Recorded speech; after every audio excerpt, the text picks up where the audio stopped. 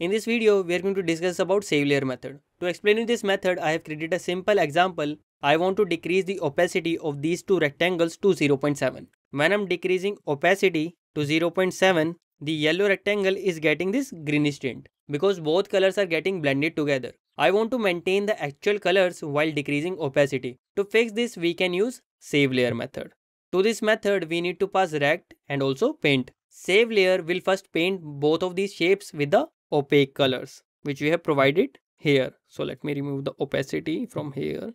Then it will apply the paint which we are going to pass to the savelayer method. So what's the role of rect here? It will define the bounds of the layer generated by the savelayer method. Anything lying outside these bounds will be discarded. We are going to use the same rect which we are using for the blue rect.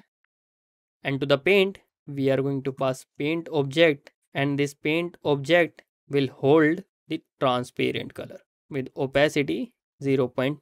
Let me refresh. As you can see, that greenish tint is gone.